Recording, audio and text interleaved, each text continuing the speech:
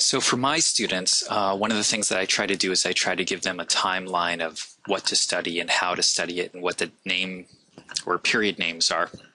And you can visit my site if you want to get this off of there, and you can figure out what the passwords are if you actually look at the syllabi there in the passwords. So if you want to get in there and take a look at that stuff. But again, I want to comment that if you're looking at this and you're using these dates, other teachers might not be into it, okay?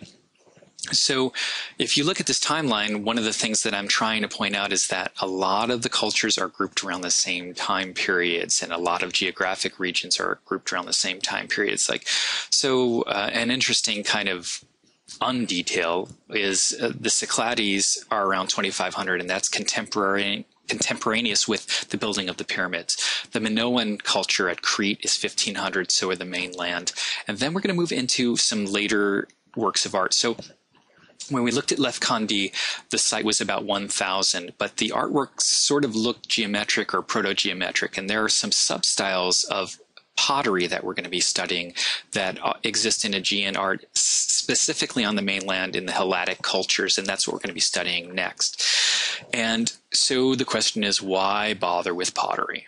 Okay, well, if you look at my pottery from my house, you'll see with my cute little Ernie cup, I have a series of pots that I know these vessels, what is specifically in each one. And so I know what to find in each one of these vessels in order to get what I want to eat and what is appropriate for each thing. Now, the other thing about, for instance, my pottery or vessels is that they communicate some things about the kinds of things I'm into personally, but also what the culture is into, right? So when you study pottery, pottery is sometimes considered a low art. It's not high art. It's a popular art. It's popular culture. And so the imagery on it often communicates exactly what the culture believed in and what kinds of values they had. Ancient Greek vessels all have names that are specifically about what each vessel was used for. So, for instance, the amphora means to carry, and it has two handles on it. You have a Panathenaic amphora, which is basically a kind of form in which you have, it's an amphora, two handles on it, but it has, all of Athens used it. Pan, meaning all, Athenaic means Athens. Hydria, water, oinokoi means, I think, to pour out. A crater is a big vessel that's used to have mixed wine and water in, and of course the bell crater looks like a bell. Calyx crater or Kylix crater looks almost like a cross between one of their drinking cups, which is a Kylix, and then you have these other little vessels, that are used to pour things out and that kind of thing. So the decorations on pottery, for instance, this plate tells you something about America. We value country scenes, and we value landscape and plants and animals and that kind of thing. And you could go a little bit deeper. It's kind of a kitsch kind of plate with a country kind of theme on it. It's got these wheels on it with a waterfall, and all of those things relate to the good old-fashioned values, sort of like Little House on the Prairie. That's what this plate kind of represents, at least to me. And maybe if an archaeologist dug through my house, they would think the same kinds of things. When we were studying the art from Crete and from the island cultures of the Minoan cultures, we noticed that water is one of those things that's depicted in the same way across various different cultures. And some of the things that we discussed, for instance, was the idea that even though there was a desert culture of the Anasazi people, they still maintained or made vessels that had water on them, because water is an important thing in our cultures. And so the marine themes that we see throughout the Minoan culture relate directly to their environment and to sort of enjoying the environment. And there are tons of octopi jugs throughout the Minoan culture. You can actually just Google it and see how many different ones you can come up with. Just type in octopus and Crete and see what happens. So for archaeologists and art historians, a main thing to know is what the vessels hold and what they represent. And that way you'll know on a test, if you know that something that has two handles, it's an amphora. If you know that it has, it's a sort of shallow bowl that we see represented here, that's a kylix. I've also heard it pronounced calyx. And that means to roll out, and that's from the use of the potter's wheel. And then the oinokoi is basically a pitcher or a vessel that pours things out. So we know specifically those are the main kinds of vessels that we're going to look at, and they become a standard kind of form, almost like jelly jars and Tabasco jars and things like that. The first period we're going to be studying is the geometric period, and it goes from about 900 to 700, and if you looked at that timeline before, it does overlap with the sculpture style that is archaic style sculpture or archaic period. And so when you're studying art history, sometimes periods and styles are one and the same thing, and art historians use that interchangeably. This crater is actually one that was found in Athens in the cemetery, in the Dipleon cemetery, but it's now lives in the Metropolitan Museum of New York. And so when my wife and I, here she is on the right-hand side, is posing next to it to give you a sense of scale, we got to see this. And it was one of those things I was so excited when I was studying art history and I got to see this the first time. And it's called geometric because it's stylized in a geometric way. So let's look at it first from a formal point of view and then discuss the iconography or symbolism on the vase afterwards. From a formal point of view, this is a pretty big vase. It's humongous. It's made out of terracotta, and it was glazed with engobe or slip, which is just a dark glaze that would have darkened or oxidized in the heat of a kiln. The size, although it's massive, it's completely decorated, and probably the way that this was decorated was it was placed on a wheel so that, for instance, those long horizontal lines that you're looking at could have been actually just, the potter just holds the brush in one spot and then just spins the wheel and puts the glaze on it in that single swoop that runs around it.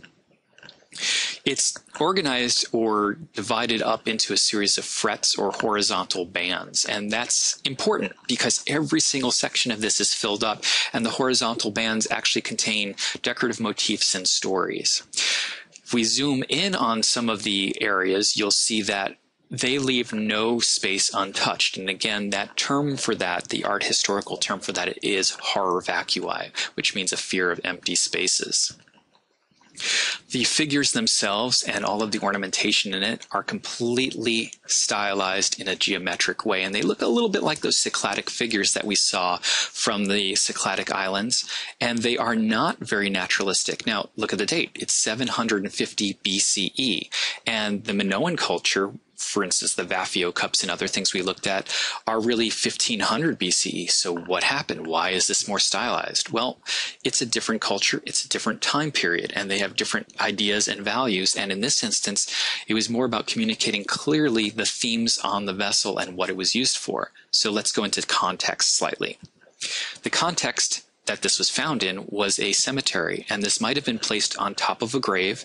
I understand that there are actually holes in the base of it, and the holes were described by my professor Herbert Broderick that they could have been drainage holes, or they could have been that you put libations, like for instance pour wine in it, and then the wine trickles down through the bottom of the vase into the grave. And this relates somewhat to scenes out of the Odyssey where they bring libations of blood, or you can pour wine on someone's grave to sort of feed them after they're dead. So we know that this is a grave marker. It's sort of a tombstone. And when we zoom in on the central section of this, you can actually see there are people surrounding a funeral bier. I think bier is spelled B-I-E-R in this instance. And there's a man sitting on the funeral bier, and you can tell that it's a male because he has a penis coming out of the side of his thigh. And then you can see the mother and son in various locations on this. One is they're seated. The other one is that they're on the funeral bier themselves. And then underneath the funeral bier is actually a series of animals and ducks and birds and things like that. And those probably were to be buried with him. I understand. I think that they burnt the bodies, but I'm not completely sure about this. On either side of the funeral bier, what you see are these figures with their hands above their heads. They're actually women pulling out their hair. So they are mourning the death of this hero who was buried in this cemetery. And that's a standard iconography or a standard read of this kind of symbols or iconography. The vessel is, you can walk completely around it, and it's an amphora. It has several handles. It's not officially an amphora because it has two handles. It's actually, the design is called a crater, but you can actually see in the bottom registers, there's actually a parade for the fallen hero as well. So when you zoom in on that, you can actually see some of the figures are chariots with soldiers who are carrying shields on them as well. That iconography is fairly consistent, and you can see that another vase found from the same time period in the same cemetery yields the same kind of completely decorated horror vacui divided up into frets. This one doesn't have the funeral procession or the parade in honor of the person, but it does have a central panel. And the central panel we're looking at has the same theme on it. It has the funeral bier, it has the people pulling their hair out, it has people surrounding this person, and it also has the same design of what's called a Greek key above it, which is that sort of weird spiraling pattern that you're going to see on buildings later on. So if we go down the vase, you can actually see a lot of the patterns are repeated over and over again, that it's a way of just filling in the form. And I think that for a lot of cultures, the idea of decorating something and really having it almost over-the-top decoration is a way of showing extra work and extra attention to the work. And in that way, the decorative qualities of these geometric forms and the horror vacui is a way of also showing that this is a prestige item. It's an item worth a lot. It's something that's valuable by all the work that went into it. Now, there's a shift from the geometric period or geometricizing style, which is basically the forms are in black figures that are painted almost as silhouettes on a vase. And then we have a little shift into what's called the Orientalizing period. And we're looking at an oinokoi, which is just basically a wine pitcher. And you can see it almost seems like it's influenced a little bit by the artwork that we saw, for instance, in Mesopotamia. It has these sort of griffin lions on it. It almost looks Egyptian too, some of the forms on it. We have little swastika designs on it. What distinguishes this vase from the geometric style vase that we're looking at on the right hand side probably is that the figures are very curvilinear. They're naturalistic in some ways. They're still cartoons. There's no deep space, and they still kind of have that horror vacui with these little doodads or medallions that are floating around them. But we have a figure that is flowing a little bit more. And the other thing is, it's a little bit like, for instance, Asian art, where we have this line and fill pattern that we saw, for instance, in the earlier banners we looked at from Lady Di's banner and the other banner of the magician flying into the sky. We've got an outline, which is a contour line that outlines it, and then fill in of the color. And so these aren't strictly black figures anymore. They're actually kind of outlined figures, and there are different colors of glaze. In the bottom register, what we see is actually plants that look like they are Egyptian in origin, and I think that those are either papyrus or lotus blossoms in the bottom register, which also indicates that it's orientalized. And when we talked about orientalizing styles, it's basically a cheesy term that art historians came up with to describe anything that looks like it's influenced by something from the East. And in this instance, it would be something that's influenced by the Eastern culture of the Egyptians. Now, the last thing about the iconography, we have a griffin, which is a chimera, which is a composite or compound creature of a lion and an eagle. And then in the second middle register, we have another hunting scene that relates to the scene that we saw from Tyrene's and also from the flotilla fresco of the Aegean Sea from Thera, in which you have a hunting scene, which is a sort of standard kind of theme in a lot of artwork, this hunting scene. There's an evolution in the Orientalizing period that also starts to show human figures or anthropomorphic figures a little bit more realistically. And this vase, I've heard it called a whole bunch of different things. In most textbooks, they call it the blinding of Polyphemus and Gorgons. I've also once or twice heard it called the Ulysses vase, and was found at a place called Eleusis. And so I think the Eleusis amphora. And what is really significant for me is that there's actually an artist associated with it, and the artist's name is Menelaus. And so we actually have a real artist who signed their work, and that also means that people are starting to become literate, and they're taking pride, and there's a rise in individuality. And we haven't actually seen this since Thutmose in Egypt, where we actually know the name of the artist. So you can see it's done in a very similar style. Again, it's divided up into frets and bands, kind of like the oinokoi on the left. We also have a series of successive stories. In the middle register, there's a hunting scene with a series of boars fighting. And then the top and bottom levels actually depict different stories. The top level is a story out of the story of the Odyssey, which is it's actually when Ulysses or Odysseus is returning home and he has to blind the Cyclops. The bottom register actually is a depiction of a scene from a story concerning Perseus and the Gorgons. So zooming in on this, we see, first of all, that there is, again, horror vacui, and they're putting these sort of weird little medallions and doodads in areas between the figures. But most significantly, it shows a story. And you know how kids have a hero lunchbox that depicts, for instance, Batman or Superman, or if it's a female, it's some other characters that they're into. Well, this is kind of what the Greeks were into and the stories that they were into. So, for instance, the story of Odysseus is that he is trying to get back home, and he spends many years trying to return home. And at one point, he ends up on an island. And the island is an island that contains this giant creature that has only one eye. And that is a metaphor for actually people who are not hospitable and people who are not human. And this sort of creature that is the offspring of Poseidon and someone else, I can't remember who at the moment, he has this cave. And the laws or rules of hospitality are that if someone is lost and traveling, you want to make them your friend, you want to make them your buddies. So you greet them with open arms and you give them food and shelter. Well, Odysseus assumes that that's going to be the case. He ends up in this cave and he doesn't really understand that the Cyclops lives there. And then the Cyclops comes in and rolls a stone in front of the door. And he's so big that Odysseus's crew can't move the stone. And so the Cyclops starts eating them. And in a nutshell, Odysseus steps up and introduces himself to the Cyclops and says, if you eat me, you'll eat all the magic in my brains, in my head, and you won't have learned anything. And so he convinces the Cyclops to have a drink with him, and they pour out wine, and Cyclops has never had wine before. And the Cyclops gets drunk. And when he's passed out, Odysseus takes a spear, more or less, and jams it into the eye of the Cyclops.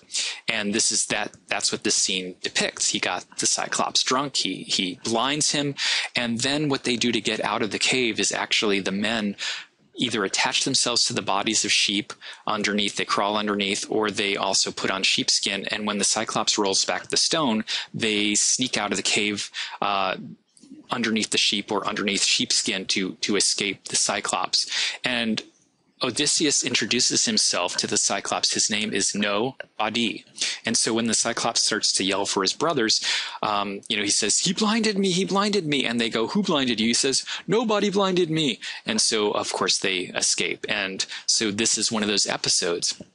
And I think the most important component of this is that it shows a hero who also uses his brains. He's intelligent. And that was one of the qualities that would have been important in Greek armies. And the ancient Greeks actually prized intellectuality and cleverness. And a lot of the stories from the Iliad and the Odyssey express those kinds of ideas. Now, the other thing that I want to point out is that this is a transference of cultural stories and transference of cultural values, but it also shows an evolution in formal kinds of components. We see here that there's an outline kind of effect going on, and that the figures are not black figured silhouettes completely, that there is white glaze being used in certain areas of this vase as well.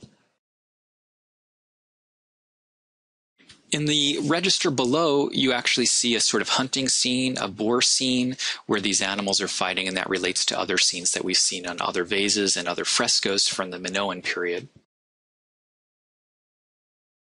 Then in the bottom register, you see these sort of weird creatures, and these creatures have snakes for hair. I guess they needed some really good cream rinse. And the story that's probably depicted on this, if you look on the right-hand side, you can see some legs walking away, is the story of Perseus and the Gorgons. And more or less the story is this, that the Gorgons were so ugly that if you looked on them, they would turn to stone. And Perseus is fighting another army. And so what he does is he actually cuts the head off of one of these Gorgons who has snakes for hair, and then puts it in a sack, and then he instructs his men not to look. And so when his men actually are fighting this army, at one point he gives a signal, they all avert their eyes. Perseus stands up there with this head of the Gorgon and turns the opposing army into stone. Now you're probably wondering, well, how did he cut the head off, right? Because if he looked at it, it would turn to stone. The way he did it was he shined up a shield, and he looked into the shield, and he saw a distorted reflection, which didn't turn him to stone. And so I think that, again, this is a hero who's using intellect over strength. And it kind of relates somewhat to the idea of the centaur, that the brain and the intellect are prime to becoming a hero, and that physical strength are a secondary concern. And I think that's something that we can learn from in our own culture. There's another vase that is extremely significant, and it's named after who found it, this guy named Francois. And let's start from a contextual point of view about why this vase is studied. Well, first of all, it was found pretty complete. It has a series of stories on it. I think it was actually found in Italy. I'm not sure. I don't think it was actually found in Greece. So we know that probably these were export items. And the other thing that I think is significant, it's signed in two places, Clytus, the painter, and Ergotimus, the potter. So we've got a division of labor, and we've got this sort of idea that there are these divisions between the workmen and the painters. The style of this, you could look at it from 2 points of view. Some people call it archaic black figure.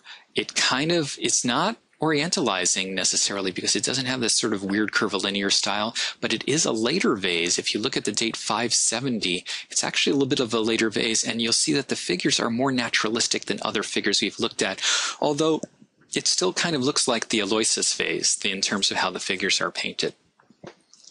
It has a bunch of stories on it that relate to Greek values of the time. And so again, I want you to think of this vase kind of as being a reference to ideas that were important to the ancient Greeks, and that art is a form of propaganda. And in the same way that we give kids comic books, and that we have movies about who we think are heroes and who we think are villains, the artwork and stories that we get from ancient Greece communicate these same values. So we've got a whole cast of characters: Apollo, Dionysus, who's also known as Bacchus, Lapiths, which are human group of people, the centaurs, and another term which is the Apollonian-Dionysian conflict.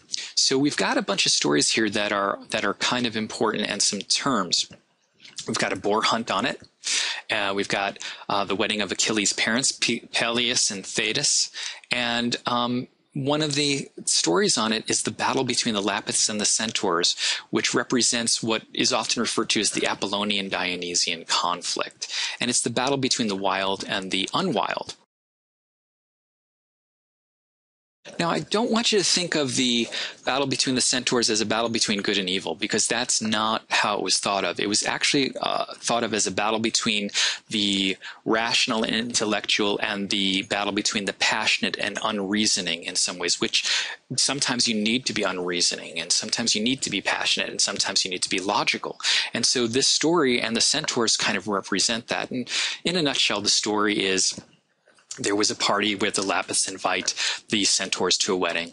And during the wedding, the centaurs start drinking. And there's a term called in vino veritas. It's also pronounced in vino veritas.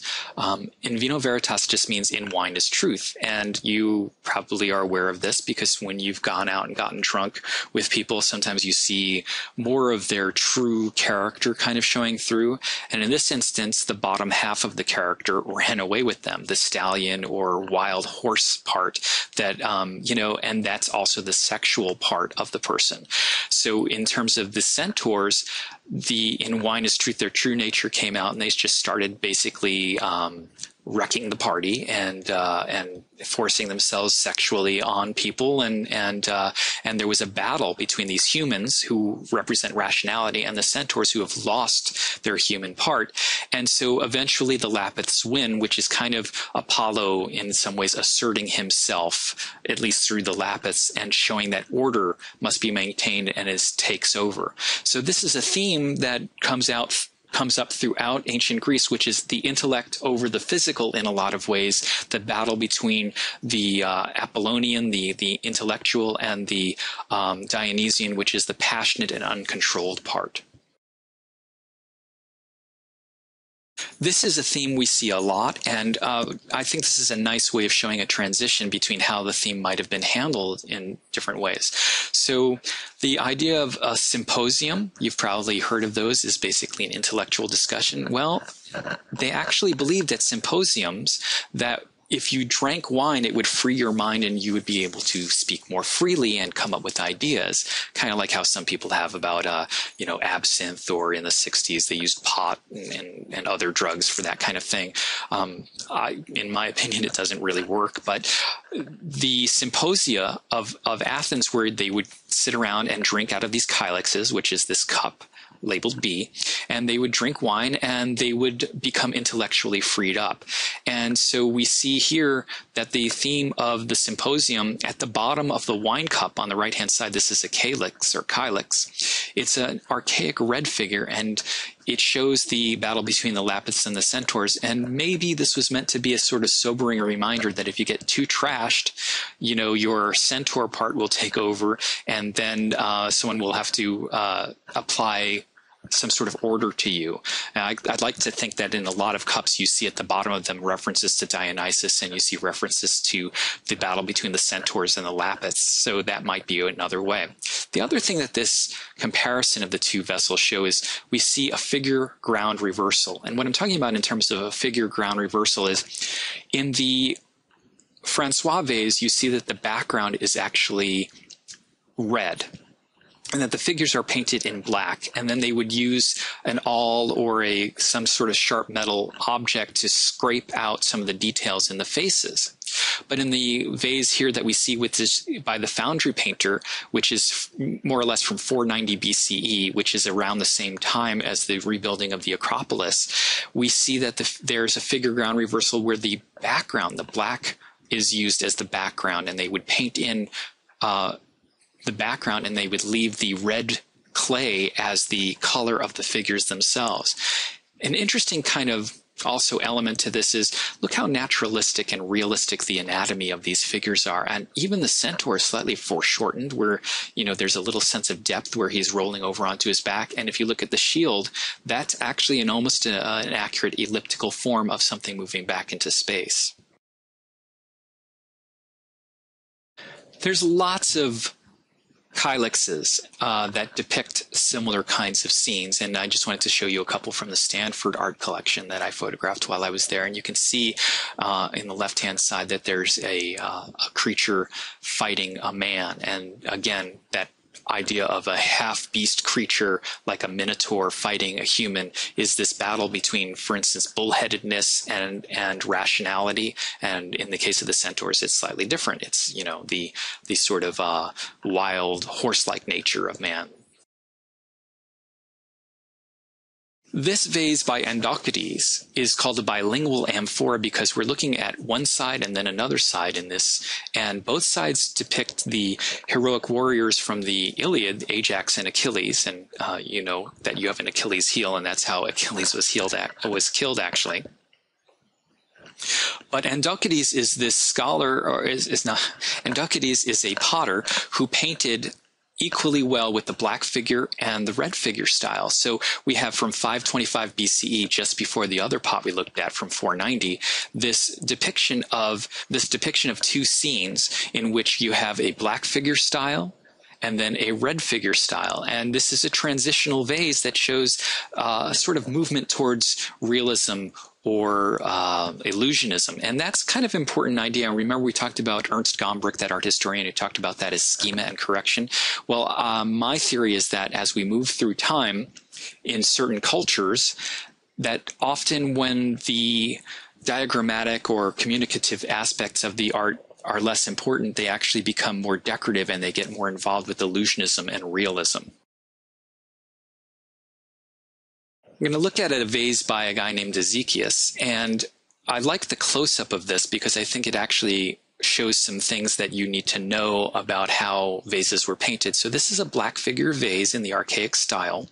And if you zoom in on a little bit, you can actually see that the figures are painted in black. And the way that they did a lot of the diagramming or detail was that they used a metal awl or something that looked kind of like a nail.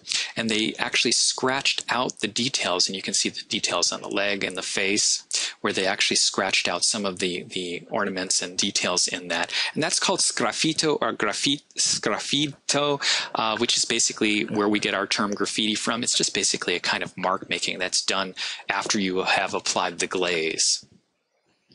Now, the other thing that I want to talk about with you is that almost all of the vases that we are looking at that concern the depiction of male figures often have to do with them as being heroes and kind of this relates to the heroon a little bit, but also the idea that you want to emulate these guys.